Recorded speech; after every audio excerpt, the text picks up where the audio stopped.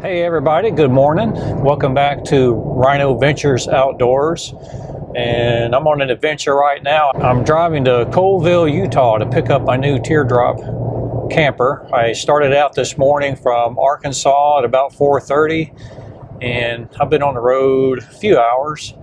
And I'm in the middle of Oklahoma somewhere. I'm on the Indian Nation Turnpike heading toward Henrietta, I believe. Never driven through this part of the country before, and it's a nice little change of scenery. But anyway, got quite the journey ahead of me. I'm going to try to make it as far as Colby, Kansas this evening, and then the rest of the way to Coalville tomorrow.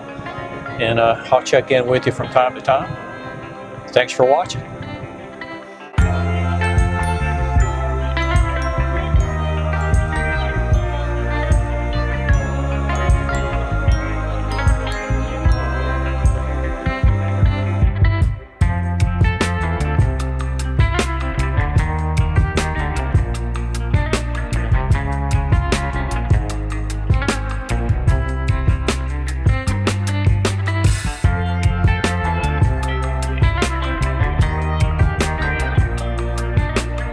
Good morning. The adventure resumes this morning. I just left Colby, Kansas a couple hours ago. I'm about 75 miles east of Denver. I won't quite go into Denver before I kind of take a turn north and head up toward Laramie, Wyoming. But I got about 7.5 hours left to drive today. I'll probably get to Coalville, Utah around 3 or 4 o'clock this afternoon, and gives me a lot of time to kind of unwind and figure out what's going on around there. Looking forward to it. Tomorrow is camper pickup day. Can't wait to get it, and I'll give you some updates as we go along.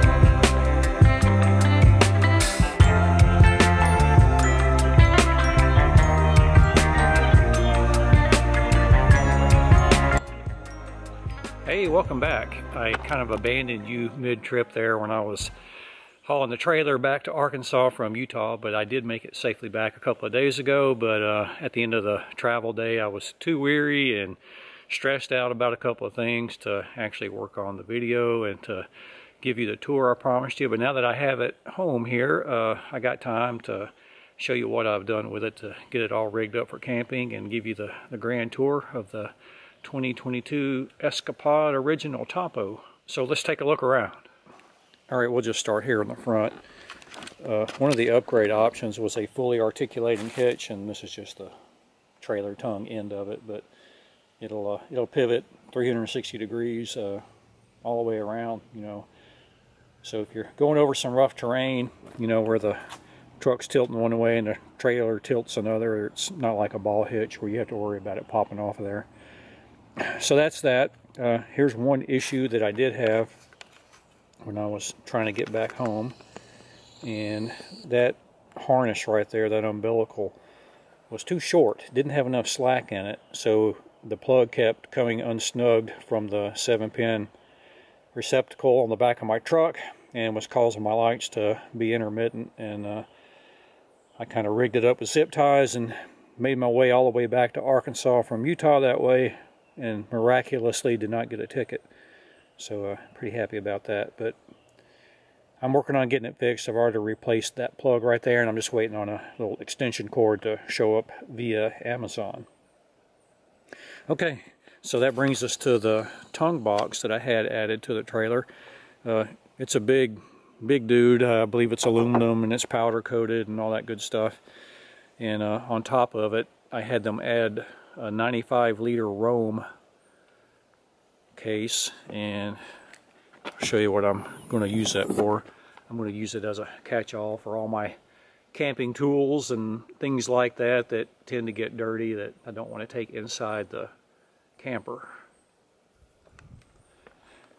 It straps down to the top of the tongue box. You can kind of see these little rings right here, but I want to come up with a more permanent solution to make that thing theft proof, because it would be pretty easy just to cut a strap and take the whole box, and it wasn't cheap. Okay, in this end of the tongue box is the battery compartment, and because I have some other add-ons here that I'll go over in a second, Escapod recommended I get the double battery option. It was an upgrade. It's still a 12-volt system, but these are two 6-volt batteries wired in, I don't remember, you electrical engineers tell me, parallel or series. I didn't do well in circuits class. And there's a little bit more room to store something there, probably something non-metallic. I'll have to give that some thought. All right.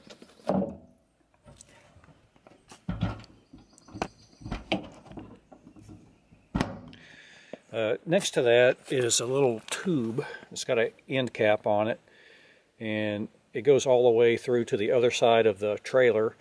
And Escapod gives you a little tool so you can take that off. Anyway, you could roll up a rug or maybe store fishing rods or something like that in there. I'll have to consider what I want to do with that. There's some other nice little things that I'm not going to go over all of it. Like, well, I'll go over this one. This thing right here is a little magnet that they put on there that holds the door open when you open it up. I'm not going to open this one. I'm going to show you the other side when I get around there. The thing's pretty dirty right now, but it's a camping trailer, isn't it supposed to be? That's a Rome awning that will deploy out to the side here and keep you in the shade and out of the rain if you need to do that while you're lounging around drinking your camp beverage. Alright, got good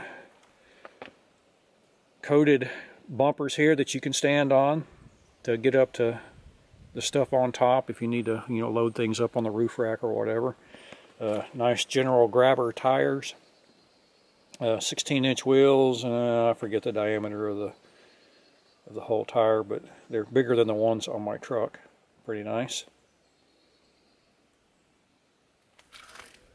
I also got an upgraded suspension that's independent. The wheels are independent of each other, and I'm not going to show that to you because I don't feel like climbing underneath the trailer. Not sure you'd be interested in it anyway. You can go to their website and check it out if you want to. Alright, moving to the back. This is where the galley is, and mounted on the galley is a very dirty solar panel right now that I need to wash so that it works a little bit better. And I just got it titled today. Don't look at that number. I don't know how to blur it out. I'm not even sure why you're supposed to. But before I open up the galley, let me squat down here and show you. It's got leveling jacks, one on each side. I only have that one down there deployed. That's the downhill side to try to level the trailer out here while I got it parked in the driveway. But they're pretty rugged, and you deploy those using a little tool they give you. And there's a little nut right there in the middle of that ring. Pretty easy. Oh, one other thing about that solar panel, you can take it off the trailer, and it's got an extension cord that comes with it, and you can kind of deploy it out in the near the trailer in a field or something if you need to get it in the sunshine, if your camper's parked in the shade. So let's open this up. Watch my tree here. So this is the galley, and I don't have the cabinet face on right now. I'll show you where that is in a second. That one right there is laying on the counter, and it usually covers up that cubby right there. Let me go ahead and put that up there so you can get the idea.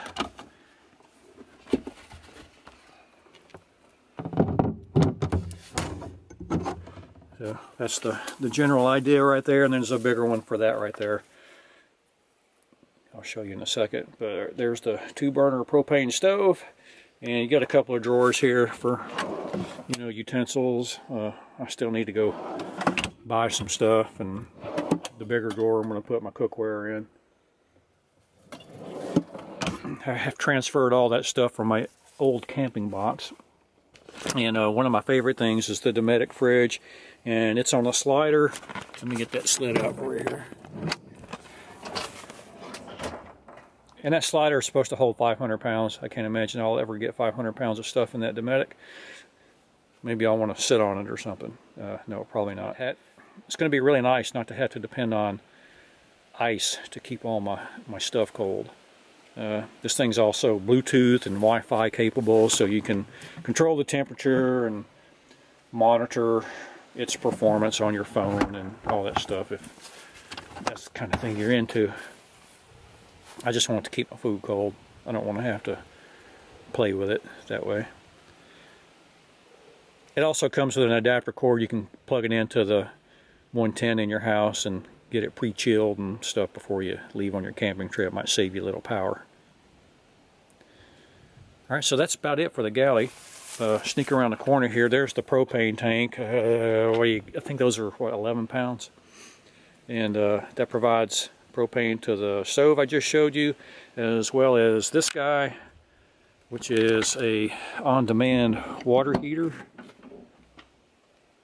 And I tried it out yesterday, and it gets it hot instantly, and it's going to be nice to be able to wash dishes, take a shower, and that sort of thing.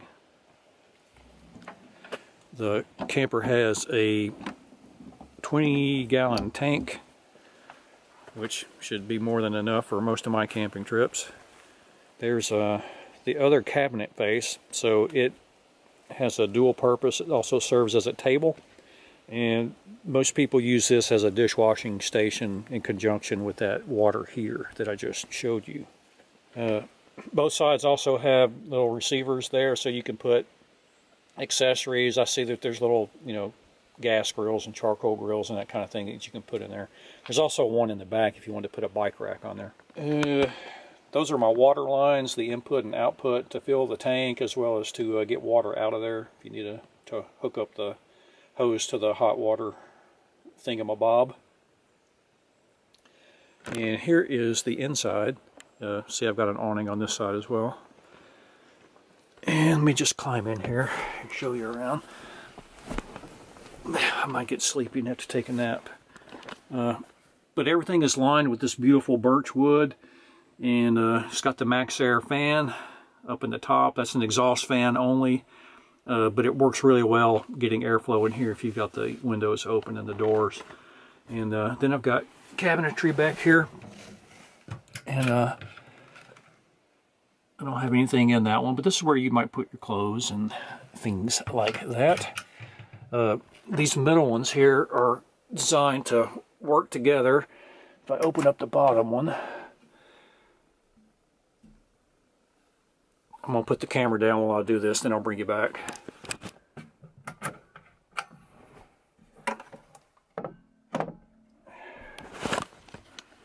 There we go. The top one kind of nestles onto the bottom one, and it's got a little ledge right here so you can put a laptop or a tablet and snuggle up in here and watch a movie if you're so inclined. I've got some towels and clothes stored back there already, but really nice cabinetry. I love the way it smells in here. I wonder how long that smell will last before it gets replaced by stinky camping smells. A couple of light switches over there. The one on the right is the porch light, so the lights that illuminate outside each door here, so you can find your way in the dark if you get out.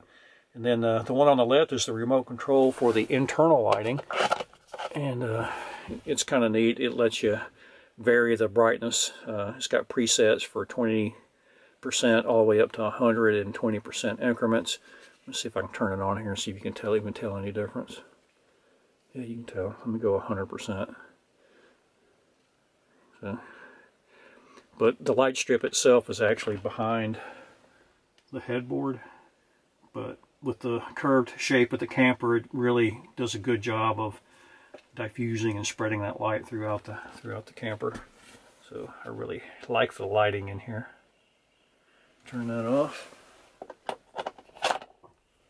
And then let me show you what's behind me real quick. So this is the little angled headboard, and you got storage behind that, and so I got a hammock and an electric blanket, first aid kit, and all my trailer paperwork is in there. And some of your electrical boxes are also in here. The battery charger and fuse box is back there somewhere. And then up top you've got these nice leather lined places to put stuff like your phone and maybe your jewelry or a cup of water, etc. And then on either side you've got USB ports to charge your electronics, and this side also has a 12 volt like cigarette lighter type plug. Alright, let me close that up. And then above all that is the stargazer window. So while you're laying in here slumbering, you can stare at the stars up through that window. It's pretty dirty right now, but you can stare up at the trees. And that's pretty much it for the inside. We're almost done. Let me get back out. Okay, around to the other side of the tongue box. You'll like this one. I've got another 500-pound slide out, and on this one I've got the big 45-liter, I think, Yeti cooler in navy blue. And now you guys know what Yeti coolers look like. Oh, I'm not going to bore you with that. We'll just put that away. If you opted to not take the cooler with you on your camping trip, you have all that tongue box for carrying other kind of cargo. But I'm not too worried about that because I've got the entire bed of my pickup truck for that sort of thing. Oh, I should also mention that that tongue box also has a 12 volt port, so that I could, if I wanted to, oh, it's actually a 65. If I wanted to, I could move the Dometic into the tongue box and the Yeti into the galley and vice versa. Pretty nice to have the options there.